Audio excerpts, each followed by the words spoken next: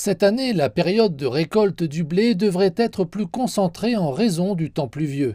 Pour assurer le bon déroulement des opérations, les régions productrices de céréales ont intensifié leurs efforts en ayant recours à divers équipements technologiques et automatisés. Dans la ville de Xiangyang, dans la province du Hubei, plus de 30 000 moissonneuses-batteuses ont été déployées pour aider à la récolte de cette saison.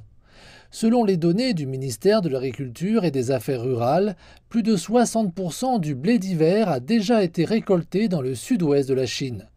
Le pays s'apprête à investir dans environ 16 500 000 machines et équipements agricoles pour faciliter la récolte et l'ensemencement en été. La récolte du blé à grande échelle devrait se poursuivre dans toute la Chine jusqu'aux alentours du 20 juin.